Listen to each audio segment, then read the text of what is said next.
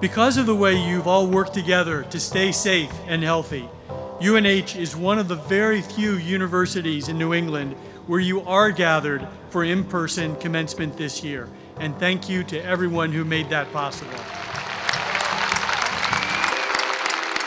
I am incredibly proud of what each and every one of you has accomplished under very difficult circumstances. Each of you have had to retool the way you learn and interact with others, and you've navigated a path through disconnect, remoteness, and uncertainty.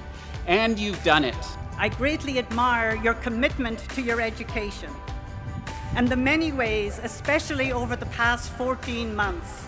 And we salute your success, your perseverance, your resilience, and importantly, your agility. Would everyone please rise and join me in giving the class of 2021 a standing ovation for their grit, their perseverance,